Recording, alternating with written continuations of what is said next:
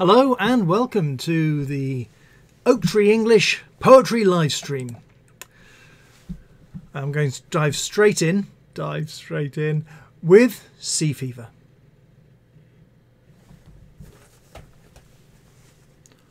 I must go down to the seas again, to the lonely sea and the sky, and all I ask is a tall ship and a star to steer her by. And the wheels kick and the wind's song and the white sails shaking, and a grey mist on the sea face and a grey dawn breaking. I must down to the seas again, for the call of the running tide is a wild call and a clear call that may not be denied. And all I ask is a windy day with the white clouds flying, and the flung spray and the blown spume and the seagulls crying. I must down to the seas again, to the vagrant gypsy life, to the gull's way and the whale's way, where the wind's like a whetted knife. And all I ask is a merry yarn from a laughing fellow rover, and a quiet sleep and a sweet dream when the long trick's over. It's a beautiful poem, that one. I absolutely love it.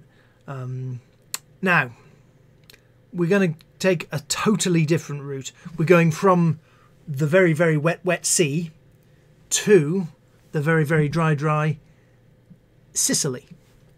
We're going to sail all our way to D.H. Lawrence and Snake.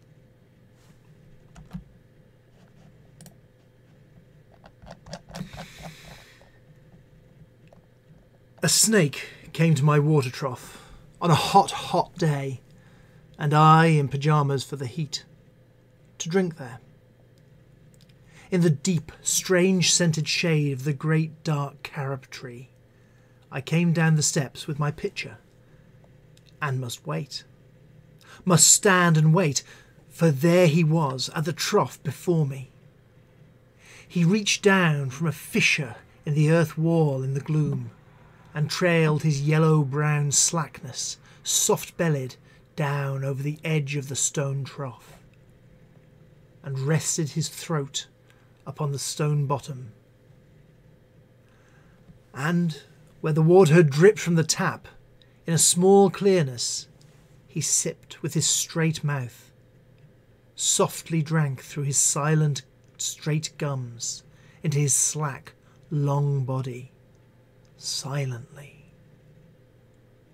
Someone was before me at my water trough, and I, like a second comer, waiting.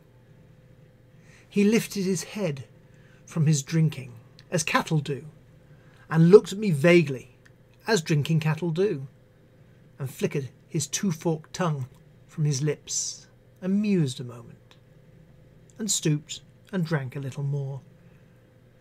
Being earth-brown, earth golden from the burning bowels of the earth, on the day of Sicilian July, with Etna smoking. The voice of my education said to me, he must be killed, for in Sicily the black snakes are innocent, the gold are venomous. And voices in me said, if you were a man, you would take a stick and break him now and finish him off.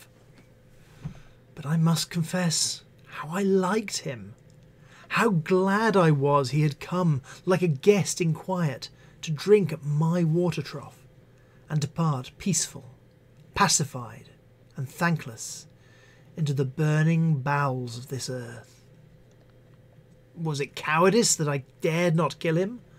Was it perversity that I longed to talk to him? Was it humility to feel so honoured? I felt so honoured.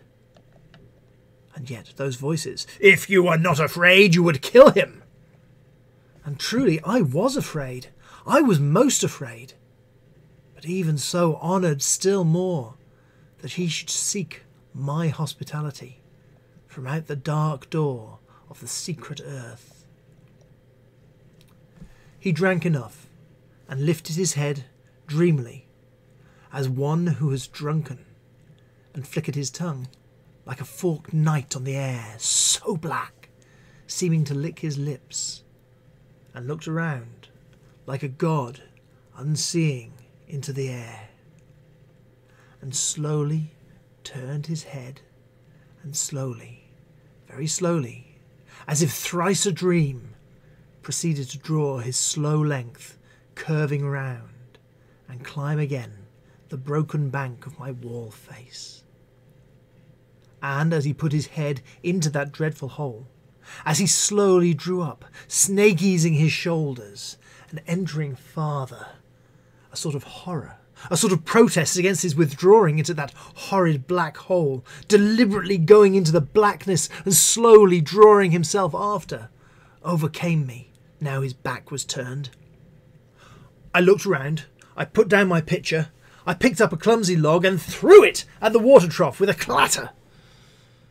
I think it did not hit him, but suddenly that part of him that was left behind convulsed in undignified haste, writhed like lightning, and was gone into the black hole, the earth-lipped fissure in the wall front, at which, in the intense still noon, I stared with fascination. And immediately I regretted it. I thought, how paltry, how vulgar, what a mean act. I despised myself and the voices of my accursed human education, and I thought of the albatross, and I wished he would come back, my snake. For he seemed to me again like a king in exile, uncrowned in the underworld, now due to be crowned again. And so I missed my chance with one of the lords of life, and I have something to expiate. A pettiness. Taormina, 1923. Now, having just mentioned time, 1923, we're going to go to another poet, a chap called Robert Herrick. And he's from a little bit earlier. He was a contemporary of Shakespeare for a while. Born in 1591, died in 1674. Of course, Shakespeare's dates were 1564 to 1616, so sort of contemporary. But I think most famous, thanks to Robin Williams' portrayal of the teacher in the Dead Poets Society, where he uses the opening lines of this poem. It's a beautiful poem. It falls into a category which we're going to dive into now, a category called horny young man poetry. This is an attempt to woo young ladies into making rash and probably ill-advised decisions. This one is called To the Virgins, to Make Much of Time. Gather ye rosebuds while ye may, old time is still a-flying, and this same flower that smiles today, tomorrow will be dying. The glorious lamp of heaven, the sun, the higher he's a-getting, the sooner will his race be run, and nearer he's to setting. That age is best which is the first, when youth and blood are warmer, but being spent, the worse and worst, times still succeed the former. Then be not coy, but use your time, and while ye may, go marry, for having lost but once your prime, you may for ever tarry. Now, following on with the horny young man poetry, we're going for Andrew Marvell's take on this genre. His very famous and excellent poem, which we shouldn't take too seriously. Ladies, don't take this too seriously. To his coy mistress. Had we but world enough and time, this coyness, lady, were no crime. We would sit down and think which way to walk and pass our long love's day. Thou by the Indian Ganges side shouldst rubies find. I by the tide of Humber would complain. I would love you 10 years before the flood, and you should, if you please, refuse till the conversion of the Jews. My vegetable love should grow vaster than empires and more slow. 100 years should go to praise thine eyes and on thy forehead gaze. 200 to adore each breast, but 30,000 to the rest. an age at least to every part, and the last age should show your heart. For, lady, you deserve this state, nor would I love at lower rate. But at my back I always hear Time's winged chariot hurrying near, and yonder all before us lie, deserts of vast eternity. Thy beauty shall no more be found, nor in thy marble vault shall sound my echoing song. Then worms shall try that long preserved virginity, and your quaint honour turn to dust, and into ashes all my lust. The grave's a fine and private place, but none, I think, do there embrace. Now, therefore, while the youthful hue sits on thy skin like morning dew, and while thy willing soul transpires at every pore with instant fires, now let us sport us while we may, and now, like amorous birds of prey, rather at once our time devour than languish in his slow chapped power. Let us roll all our strength and all our sweetness up into one ball, and tear our pleasures with rough strife through the iron gates of life. Thus, though we cannot make our sun stand still, yet we will make him run.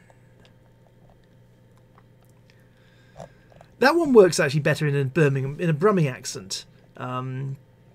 For example, my echoing song, then worms shall try that long preserved virginity. But seeing as it's not a particularly nice accent for poetry, apologies to all Brummie poets, I chose to say to miss out the rhyme rather than "and yonder all before us lie in deserts of vast eternity." It does show how pronunciation has changed, which is interesting, but not germane to today's discussion. Right. There was an interesting line in there. The grave's a fine and private place, but none, I think, do there embrace. I'm now going to challenge that.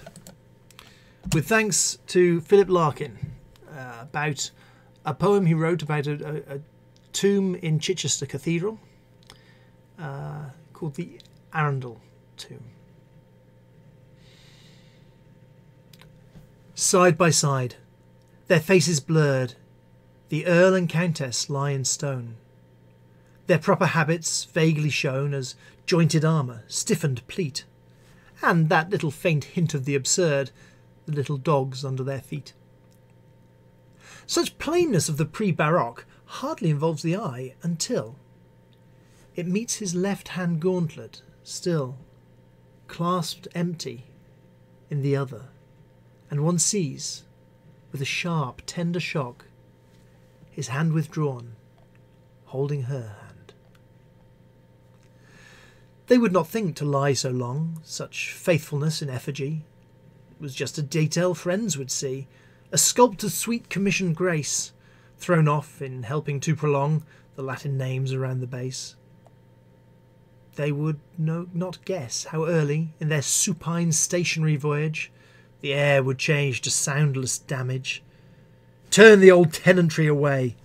How soon succeeding eyes begin to look, not read. Rigidly they persisted, linked through lengths and breadths of time. Snow fell, undated. Light each summer thronged the grass.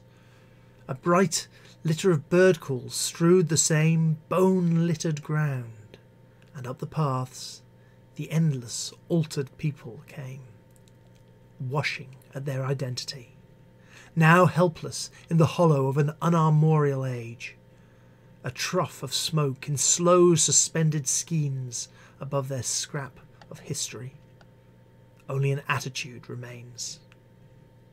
Time has transfigured them into untruth. The stone fidelity they hardly meant has come to be their final blazon, and to prove our almost instinct, almost true. What will survive of us is love.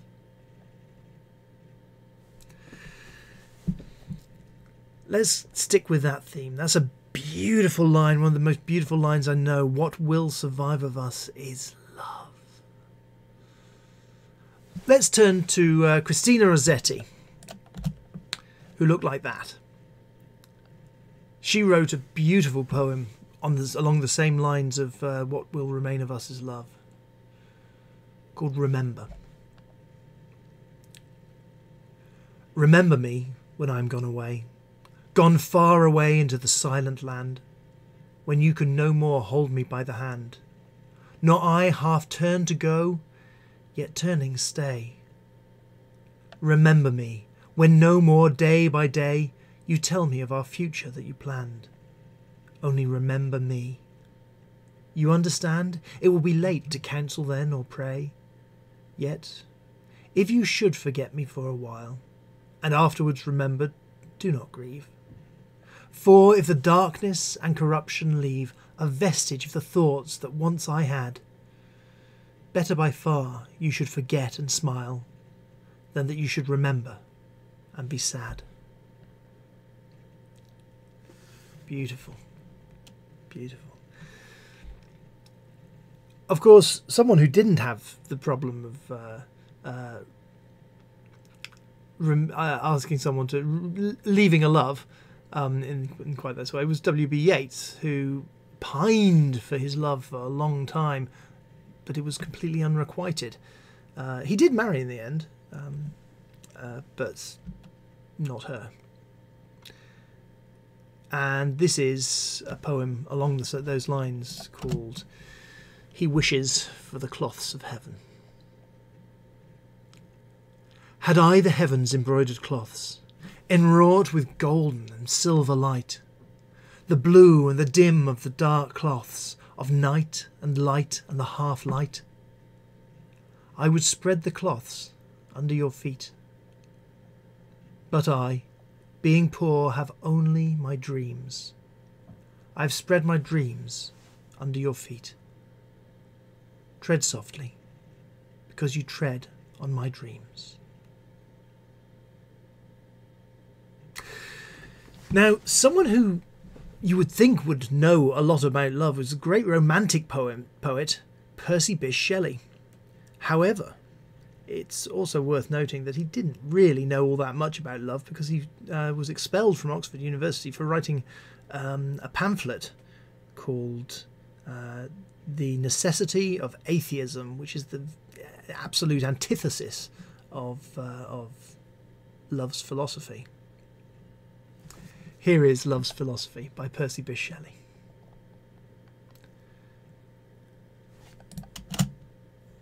The fountains mingle with the river, and the rivers with the ocean. The winds of heaven mix forever with a sweet emotion. Nothing in the world is single, all things by a law divine in one another's being mingle. Why not I with thine? See the mountains kiss high heaven, and the waves clasp one another. No sister flower could be forgiven if it disdained its brother. And the sunlight clasps the earth, and the moonbeams kiss the sea. What are all these kissings worth, if thou kiss not me?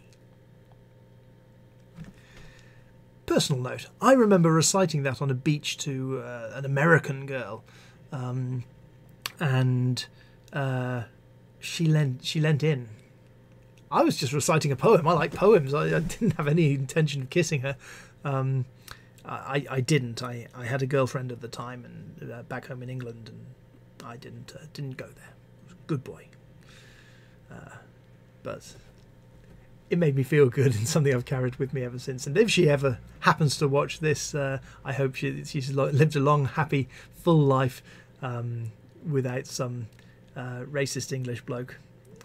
I'm only racist against Americans, and that's not really serious. I quite like them on individual basis. Moving on before I lose my entire audience, let's go to London. We all love a bit of London. Maybe.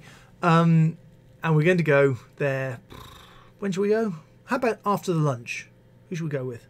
Wendy Cope. She's a nice lass. Let's go after the lunch with Wendy Cope. On Waterloo Bridge, where we said our goodbyes, the weather conditions bring tears to my eyes. I wipe them away with a black woolly glove and try not to notice. I've fallen in love. On Waterloo Bridge, I am trying to think. This is nothing. You're high on the charm and the drink. But the jukebox inside me is playing a song that says something different, and when was it wrong? On Waterloo Bridge, with the wind in my hair, I am tempted to skip. You're a fool. I don't care. The head does its best, but the heart is the boss. I admit it before I am halfway across. On that note, the head does its best, but the heart is the boss. Here's a poem by a lesser-known English poet called Matt Rennicks, who is a lovely chap. I happen to have met him a couple of times. And he wrote something called Head and Heart. Your head is where your dreams are born, but not all dreams are good. They'll lead you down a gleaming road until you're lost in a wood. Your thoughts are powerful engines which can drive you off the chart. So harness your dreams and your thinking, and don't let your head rule your heart. Your heart is where your passions lie, but what man's heart is true? A heart seeks out a heart's desire, and the reasons in that are few. Your passions may be a thorn in your flesh and leave you among the dead. So channel your passions to a suitable end, and don't let your heart rule your head. Your spirit is born of perfection. It's noble and honest and pure. It holds many answers to life's little trials, and too many ills holds the cure. So capture your thoughts and your passions, bring them under the spirit's control. Don't be seduced by dreams and desires, but be one, mind, body, and soul.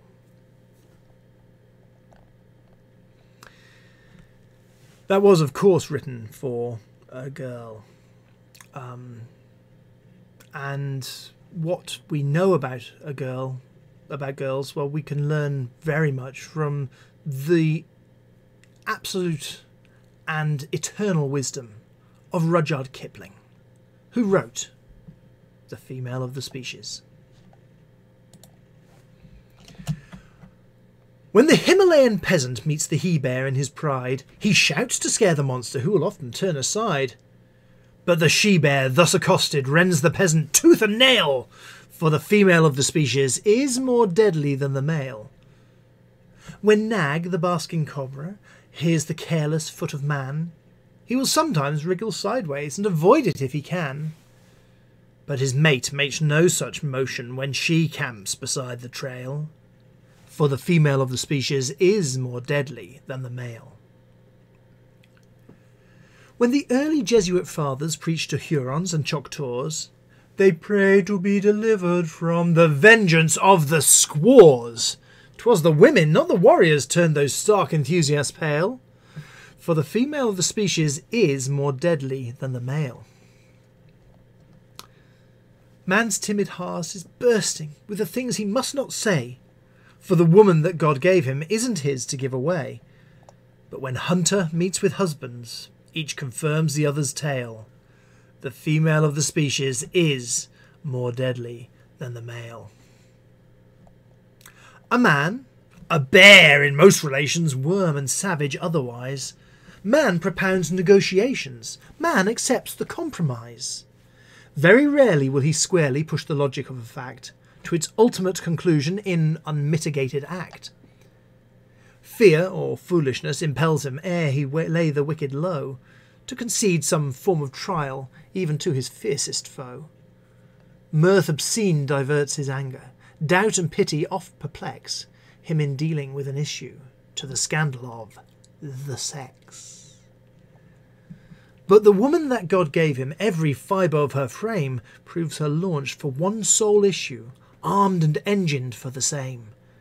And to serve that single issue, lest the generations fail, the female of the species must be deadlier than the male. She who faces death by torture, for each life beneath her breast, may not deal in doubt or pity, must not swerve for fact or jest. These be purely male diversions, not in these her honour dwells. She, the other law we live by, is that law, and nothing else. She can bring no more to living than the powers that make her great, as the mother of the infant and the mistress of the mate. And when babe and man are lacking, and she strides unclaimed to claim, her right as femme and baron, her equipment is the same. She is wedded to convictions, in default of grosser ties. Her contentions are her children, heaven help him who denies. He will meet no suave discussion, but the instant, white-hot, wild, wakened female of the species, warring as for spouse and child. Unprovoked and awful charges, even so the she-bear fights. Speech that drips, corrodes and poisons, even so the cobra bites. Scientific vivisection of one nerve till it is raw, and the victim writhes in anguish like the Jesuit with the squaw. And so it comes that man, the coward, when he gathers to confer with his fellow braves in council, dare not leave a place for her. Where at war with life and conscience he uplifts his erring hands to some god of abstract justice which no woman understands. And man knows it, knows moreover that the woman that God gave him must command but may not govern, shall enthrall but not enslave him. And she knows, because she warns him, and her instincts never fail, that the female of her species is more deadly than the male. As I've been waving my hands around, some of you will have noticed that I am indeed a married man and very happy in that state. And I have my wife's permission to say so. And I this is almost a hymn in praise of women, though it doesn't sound like it to begin with. And I would just like to say that this is, though it uses some language which we're not particularly comfortable in our current liberal state, I would like to say clearly that I have the highest regard for women, particularly mothers, who I believe are doing the most important job in society. Just want to put that out there. Now, we do see what happens when mothers don't do a good enough job and perhaps leave their children to be brought up by aunts in London. We hear this from a very wise sage, Hilaire Belloc, who wrote Matilda, who told lies and was burnt to death. It's a cheery little poem. Matilda told such dreadful lies, it made one gasp and stretch one's eyes. Her aunt, who from her earliest youth had kept a strict regard for truth, attempted to believe Matilda. The effort very nearly killed her, and would have done so had not she discovered this infirmity. For once, towards the close of day, Matilda, growing tired of play, and finding she was left alone, went tiptoe to the telephone, and summoned the immediate aid of London's noble fire brigade. Within an hour the gallant band were pouring in on every hand, from Putney, Hackney Downs and Bow, with courage high and hearts aglow. They galloped, roaring through the town, "Matilda's house is burning down!" Inspired by British cheers and loud, proceeding from the frenzied crowd, they ran their ladders through a score of windows on the ballroom floor, and took peculiar pains to souse the pictures up and down the house, until Matilda's aunt succeeded in showing them they were not needed, and even then she had to pay to get the men to go away. It happened that a few weeks later her aunt was off to the theatre to see that interesting play, The Second Mrs. Tanqueray. She had refused to take her niece to hear this entertaining piece, a deprivation just and wise to punish her for telling lies. That night, a fire did break out. You should have heard Matilda shout. You should have heard her scream and bawl and throw the window up and call to people passing in the street, the rapidly increasing heat encouraging her to obtain their confidence, but all in vain. For every time she shouted, "Fire!" they only shouted, "Little liar!" And therefore, when her aunt returned, Matilda and the house were burned. Now, some of you out there may be teachers, and you may be familiar with the experience of Alan Alberg when he was a teacher. Interestingly, I won't say that. Alan Alberg also wrote some brilliant poems, including Please Mrs. Butler. Please, Mrs. Butler, this boy Derek Drew keeps copying my work, miss. What shall I do? Go and sit in the hall, dear. Go and sit in the sink. Take your books on the roof, my lamb. Do whatever you think. I've just realised I need a hat for this. There we go. Let's start again. Please, Mrs. Butler, this boy Derek Drew keeps copying my work, miss. What shall I do? Go and sit in the hall, dear. Go and sit in the sink. Take your books on the roof, my lamb. Do whatever you think. Please, Mrs. Butler, this boy Derek Drew keeps taking my rubber, miss. What shall I do? Keep it in your hand, dear. Hide it up your vest. Swallow it, if you like, my love. Do what you think best. Please, Mrs. Butler, this boy Derek Drew keeps calling me rude names, miss. What shall I do?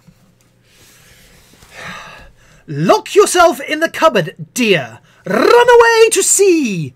Do whatever you can, my flower, but don't ask me.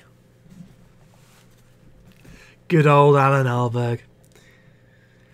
T.S. Eliot was a chap who had a friend who called him Old Possum. He liked the title, and he called his next a collection of his poems Old Possum's Book of Cats. It was later adopted by a lesser-known music writer called Andrew Lloyd Webber and became the musical Cats. Oh, done that one. Today we're going to read from Old Possum's Book of Cats, Bustopher Jones. Please feel free to sing along, but I will be reading. Bustopher Jones is not skin and bones. In fact, he's remarkably fat. He doesn't haunt pubs. He has 8 or 9 clubs, for he's the St. James's Street cat. He's the cat we all greet as he walks down the street in his coat of fastidious black. No commonplace mousers have such well-cut trousers, or such an impeccable back. In the whole of St. James, the smartest of names is the name of this Brummel of cats, and we're all of us proud to be nodded or bowed to by Bustopher Jones in white spats. His visits are occasional to the senior educational, and it is against the rules for any one cat to belong both to that and the joint superior schools. For a similar reason, when game is in season, he's found not of foxes, but blimpies. He is frequently seen at the gay stage and screen, which is famous for winkles and shrimps. In the season of venison, he gives his benson to the pot hunter's succulent bones, and just before noon's not a moment too soon to drop in for a drink at the Drones. When he's seen in a hurry, there's probably curry at the Siamese or at the Glutton. If he looks full of gloom, then he's lunched at the Tomb on cabbage, rice pudding, and mutton. So much in this way passes Bustopher's day. At one club or another he's found. It can be no surprise that under our eyes he has grown unmistakably round. He's a 25-pounder, or I am a bounder, and he's putting on weight every day. But he's so well preserved because he's observed all his life a routine. So he'll say, or to put it in rhyme, "I shall last out my time," is the word of this stoutest of cats. It must, and it shall be, spring in Pall Mall, while Bustopher Jones wears white spats. At this point, I'm going to draw this to a close. The next poem in the list is the whole of the Rime of the Ancient Mariner, which deserves a live stream all of its own. I did once read it in a live poetry reading all the way through, and I will never, ever do it again because it's just too long, and I got sick of the sound of my own voice. So it remains for me to say thank you very much for joining me on this live stream. I hope you've enjoyed it. If you have, please click the like button. If you would like to hear more, then please click the subscribe button. If you would like to be notified when I do my next live stream, then please click the bell. You will be doing me a great help if you do like it and share it and leave comments, but only if you've enjoyed yourself. Thank you very much for joining me. Goodbye.